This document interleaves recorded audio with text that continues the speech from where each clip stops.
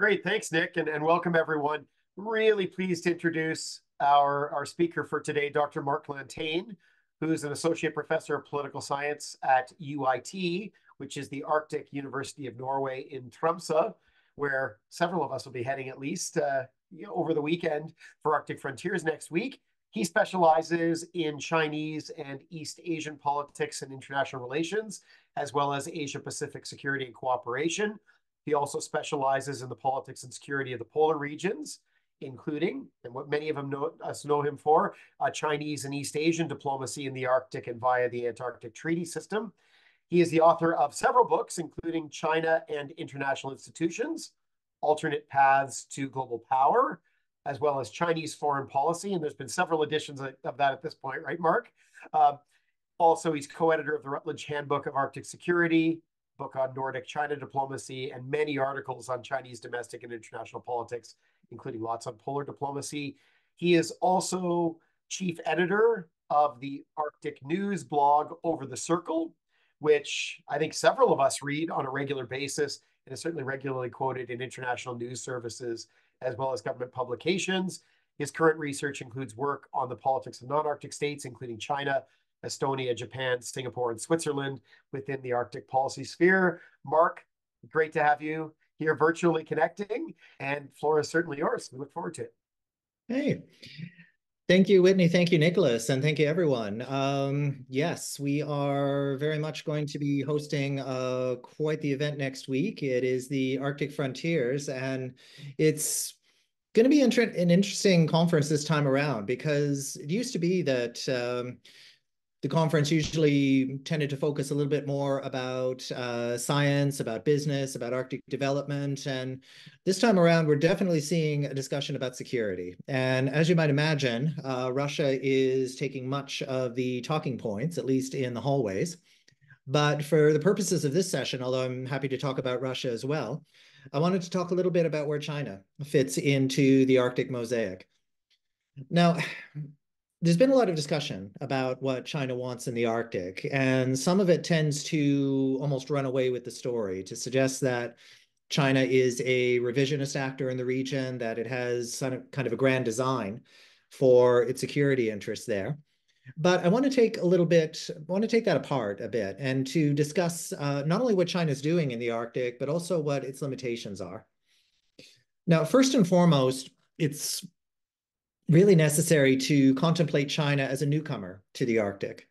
It has not had, certainly not compared to Arctic states, certainly not compared to many non-Arctic states, such as those in Europe and even in other parts of East Asia.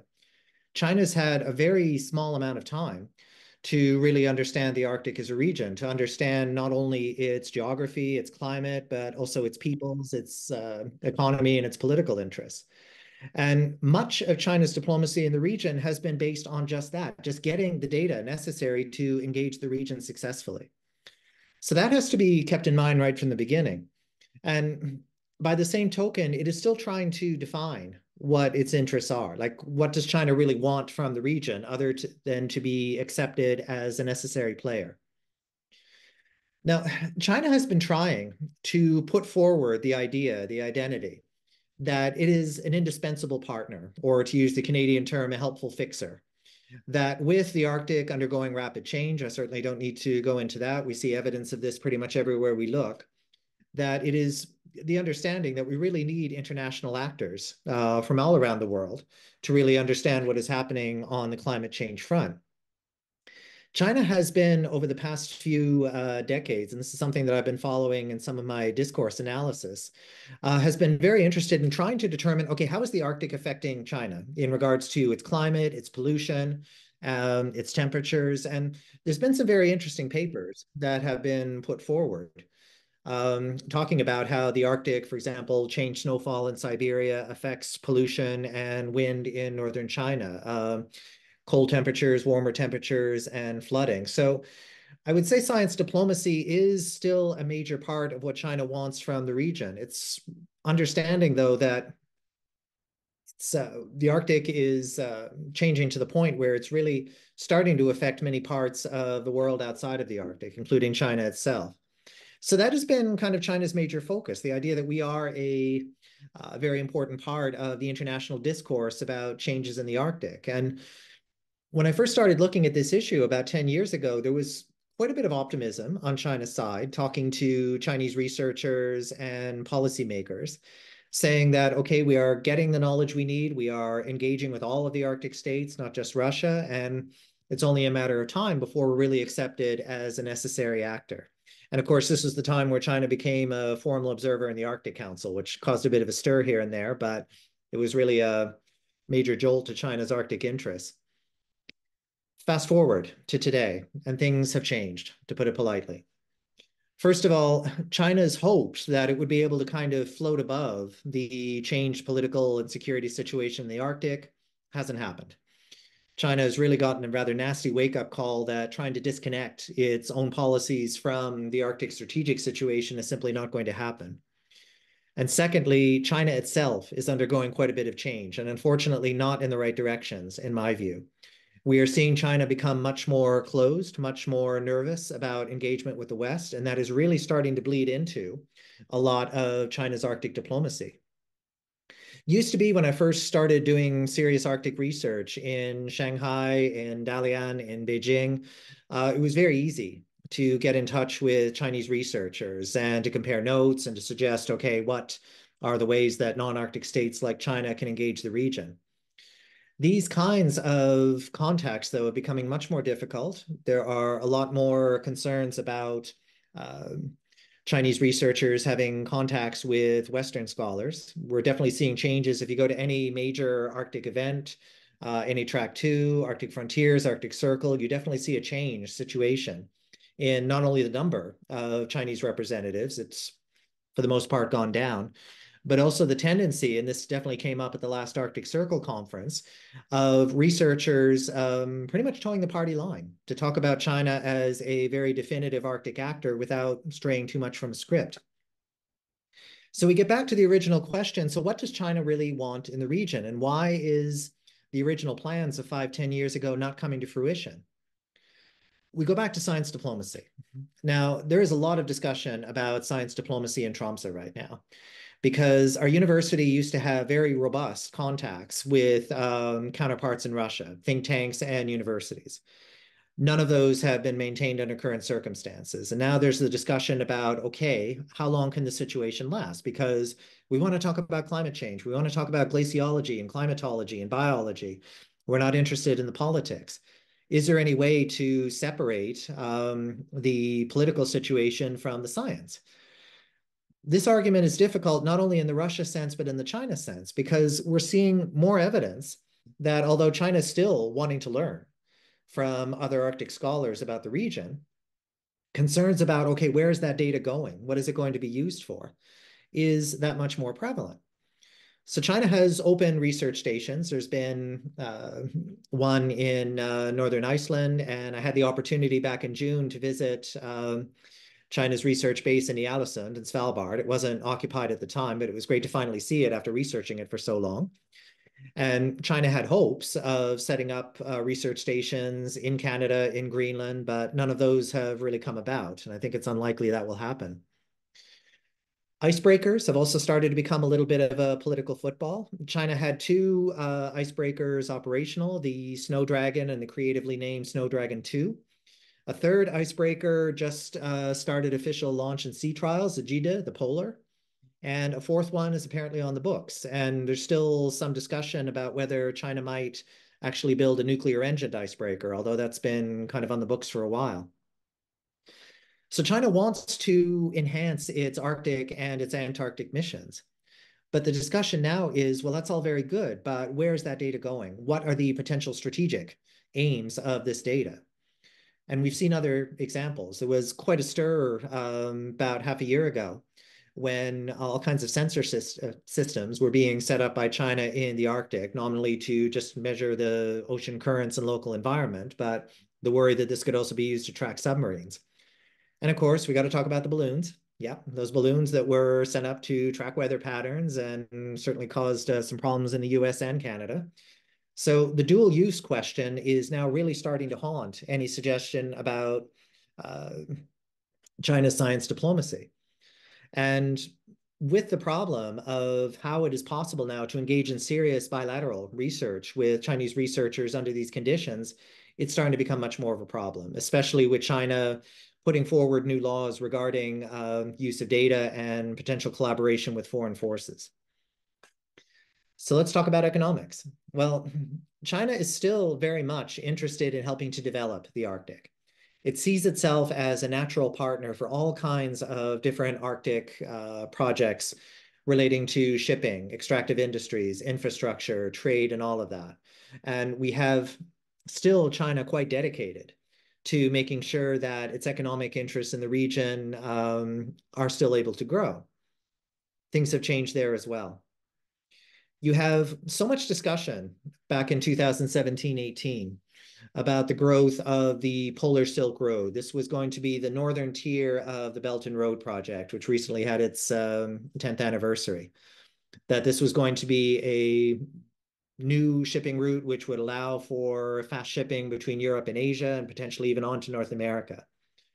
Things first ran into trouble during COVID, understandable, but then things ran into trouble as soon as Russia invaded Ukraine.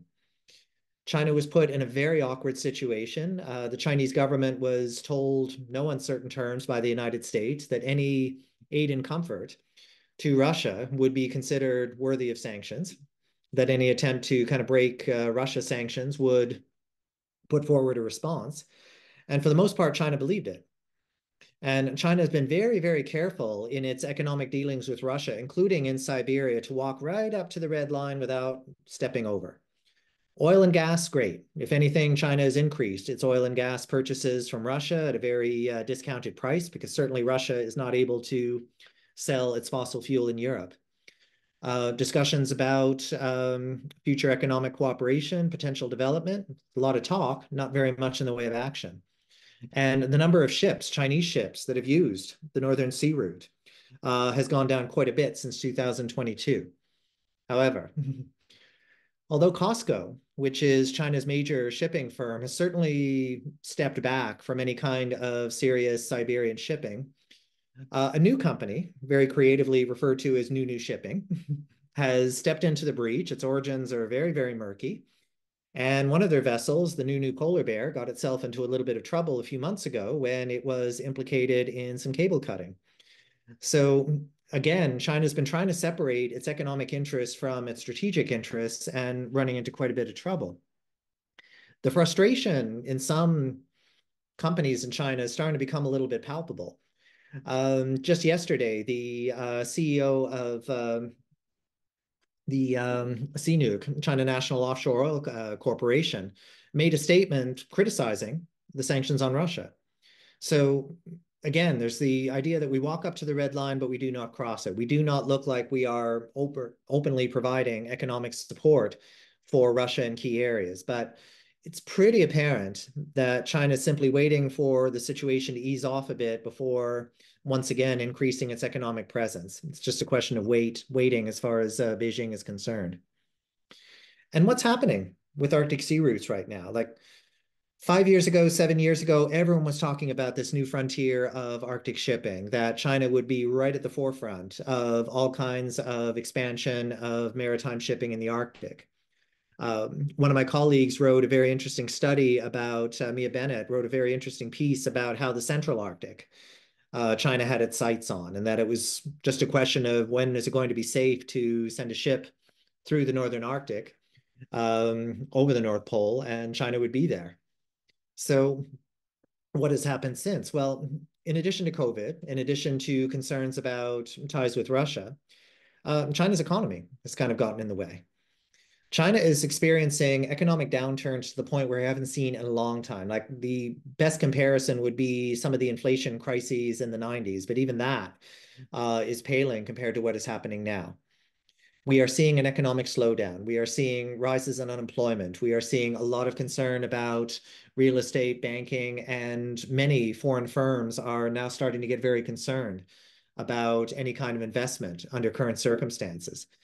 So even though China kind of had the reputation, especially via its Belt and Road, of being just an unlimited ATM, reality is starting to kick in quite a bit. And with China's in my view, very haphazard attempt to declare neutrality over the Russian conflict in Ukraine. I think that has cost China further economic legitimacy, certainly around here in Europe, but I would say in North America as well. That said, I don't think it is fair to say that China is going to be removing itself from the region anytime soon. China still is in great need of Arctic resources. There is still a lot of interest, for example, in offshore oil in other parts of the Arctic. There is certainly a lot of interest. China still needs access to cheap fuel, cheap natural gas. And certainly China still wants to engage other Arctic states beyond Russia to really make the Polar Silk Road exist throughout the region. And one issue related, which is starting to appear, is strategic materials. Now, China has been very good at locking down access to these kinds of materials. So I'm talking about rare earths, lithium, nickel, but certainly the Arctic, and we're having discussions about Greenland next week. Its riches are certainly not something that China is ignoring. China might have had some mining plans which didn't go through, but I think it's a little premature to say that China is not interested in Greenland anymore. And then finally, we have the issue of governance. And I think this is an area where China is still trying to find its footing. So I mentioned in 2013, China becomes a formal observer in the Arctic Council.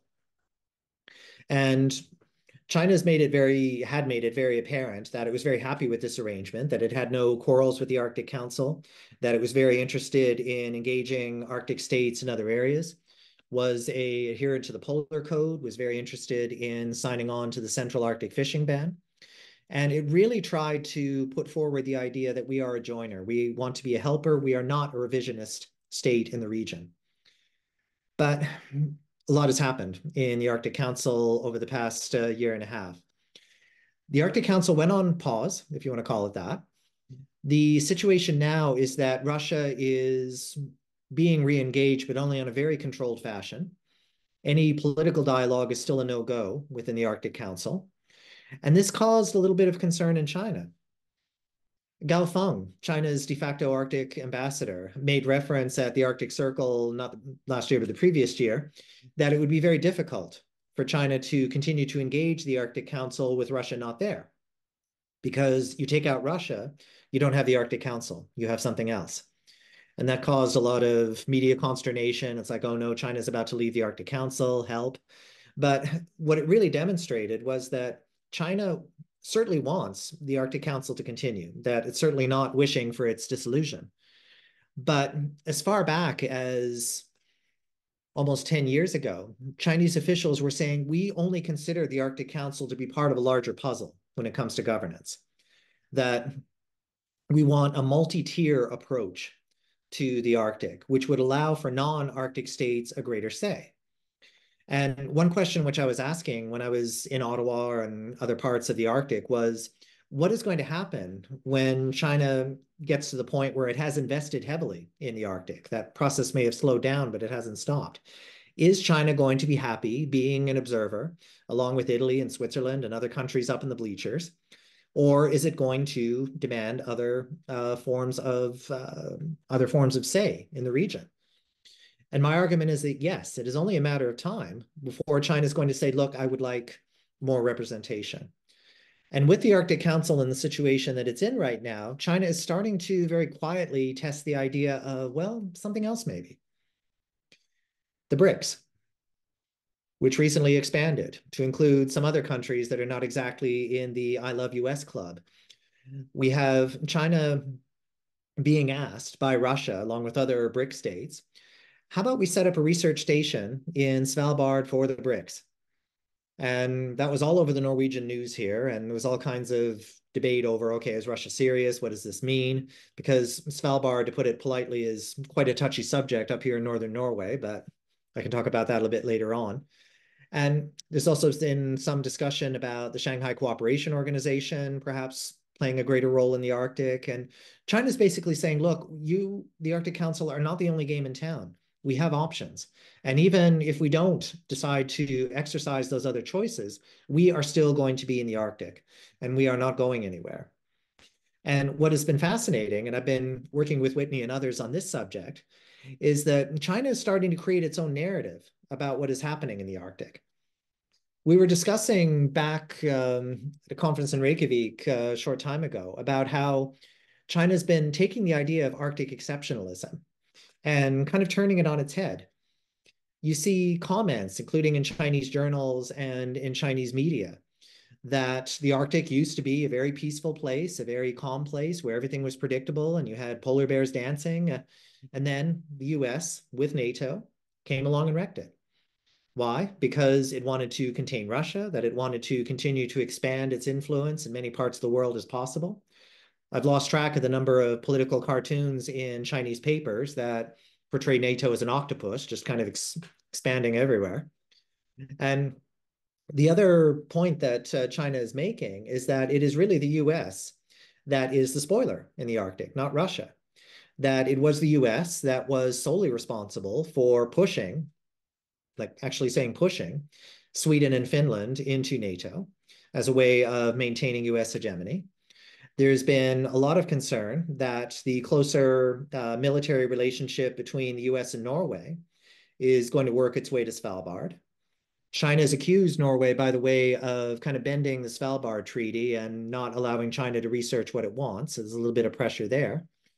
But also that with a lot of Arctic governance becoming so uncertain, the Chinese government is very much of the view that we need to make sure that we are not lost in all of this chaos that might be coming, that we still want to walk a balance between supporting Russia, talking about scientific cooperation with Russia, while still being an Arctic state, while still being, sorry, a near Arctic state, one which certainly wants to engage the entire region. So this is the conundrum that China has right now. It really entered the Arctic seriously about 15 years ago, expecting a very calm, very measured, very open process of engagement. And pretty much every aspect of what China wanted in the region has either gone out the window or has become extremely complicated. So what happens next? There's been quite a bit of talk, and certainly China and Russia are not necessarily discouraging this, about some kind of greater cooperation between China and Russia in the region. Some have even speculated about an Arctic alliance, and I think that's way too premature. But I would certainly say that with China's Arctic partnerships, including, for example, with Canada, with Sweden, with Denmark, certainly with the US becoming a lot more fraught, Russia is certainly taking a greater role in what China wants in the far north. I don't think, though, that this will lead to an alliance. I still think that we are, or even a closer partnership, because yes, they do talk the talk. But if you're going to be engaged in that level of cooperation, you need trust. And the fact is, we are not seeing a lot of signs that beyond the surface, beyond the cocktail parties and the talk about a no limits partnership, that there's a lot of trust that China has over Russia's Arctic policy and vice versa. So if anything, Beijing is suddenly realizing that, yikes, we're more alone here than we hoped. We were really hoping to be nicely embedded within a larger mosaic of Arctic partnerships, and we don't have that. So will China pull back and wait? I think that's very likely. Will China continue to move closer to Russia? I think that's likely, at least on a surface level. But I definitely think we can say that China is finding it very difficult to continue to maintain the persona, the identity of being an Arctic player and a positive Arctic actor. Things have become much more complicated for Beijing now. So I'll leave it here and very happy to take questions on this. Thank you very much.